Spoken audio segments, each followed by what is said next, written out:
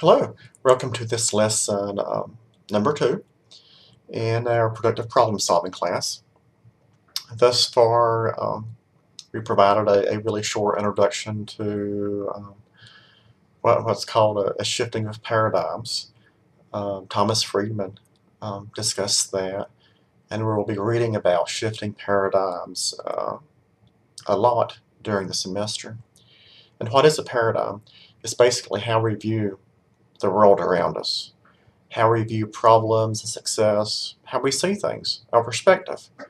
And that sometimes we have to take on a whole new perspective to grow, to be successful, because we are frequently stuck in the same perspectives we've had for years. And we experience problems, and then we expect things to be different. Well, if we don't change how we look at things and be willing to look at things and take different actions, things will never be different. And those are some of the same types of challenges that clients face. It's natural to go back into old habits, especially during times of stress and life change and trauma. The easiest way to deal with life is to deal with it the way we've always dealt with it, because we know how that feels. We know what will happen. Even if negative things occur, we still know what happens. In this lesson, I want to continue this theme of paradigm shifting, and I might want to call this lesson Thinking Differently, or Thinking Different. The reason I want to choose or use that motto of sorts is we'll be introducing readings from the textbook in this lesson and activities in the workbook. But I'm also asking you to to learn a little bit about Steve Jobs, who was CEO of Apple, who recently passed away in 2011.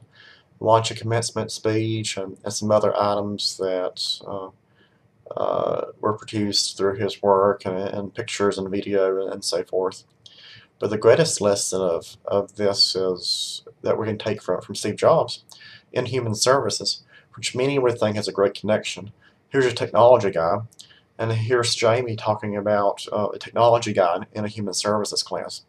But I think it's extremely important, because Steve Jobs didn't necessarily consider himself a technology guy.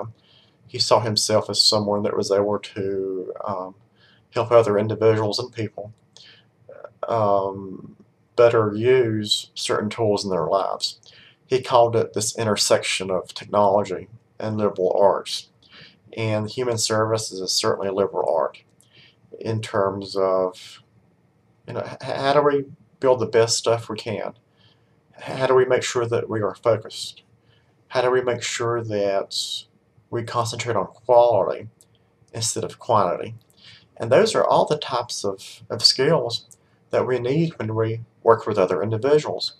We need to make sure that we deliver the highest quality service that we can. We need to be willing to think a little bit different, to help clients see different alternatives and different ways of solving problems. Again, as Tom Friedman said, having a different paradigm, and understand that we are really all connected. So in the prior lesson, I want to introduce Friedman as this idea that we are all interconnected in this world. Whether we are connected to our neighbor or someone halfway around the world, we still have that same sense of connection. With the Jobs videos and activities and thoughts, I want us to talk about and think about just thinking different within that paradigm of perspective. And we can also learn that from Jobs, for example, that no one is perfect, but we can be successful if you choose and you want to make that choice to be successful. And he frequently said that success is defined by the person, not by outsiders. So if we're constantly trying to do stuff that other people want us to do because they call that success, are we really being successful? And are we really striving to be as happy as we can be? And that's the challenge for so many of our clients, that they're seeking happiness that may not be happiness that they really want to work towards. Frequently it's happiness that someone else tells them they need, or the society tells them they need. And clients keep hitting the wall, or keep hitting this glass ceiling of, why can't I get any better? Or why can't I be happy? Well, maybe the problem is that we can't be happy. Or solve our individual problems. Maybe the bigger issue is we're looking at the wrong problem, and we're not working towards what's really important to us. And anytime in my professional experience that I help a client work towards something that's really important to them, irregardless of the problem, the process goes easier. If we work towards something that someone else wants them to do, the process is always harder and frequently never as successful. So take a leap of faith, go through some of the material, read the text material I have assigned. Let's start talking about what we are reading and viewing on the discussion boards. Let me know if you have any issues. Be patient with your reading. The intent of this reading is out of the textbooks is not to absorb every single word of every single passage, because that will be impossible. Plus, the goal of the material is not to be able to implement all 7 habits at the same time.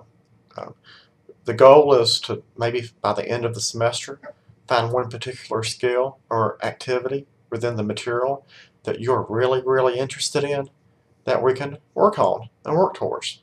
Then we can take another one. Then we can take another one. I've been reading this material for 15 years.